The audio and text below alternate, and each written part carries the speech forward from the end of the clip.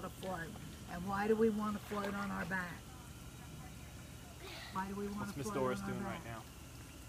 What can you do when you're on your back that you can't do when your face is in the water? Talk and breathe, exactly. So if you needed help, you could say, throw me a noodle. I'm tired. Come on down. Okay? I got you. That's why it's good to learn to float on your back. So hang in there on that back, okay? Back. Show them how you do it. Tip Keep that that head tummy back. and hips up. There we go. Good job. I got you. Float on your back, Kylie. got You you. know how. There you go. There you go. There you got go. You're not going in. You can do it longer. Come on, Miss Sarah. Float on your back. Yes, ma'am. Some people. On that back. Yeah.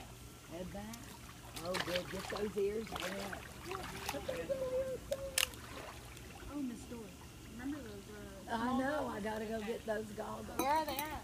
They're in the basket, aren't they? The green and blue. You gonna grab them? Excellent. Dun, dun, dun, dun. Ready? Green and blue. Yeah.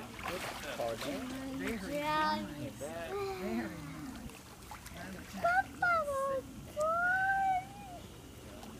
Lean Get on that. your back.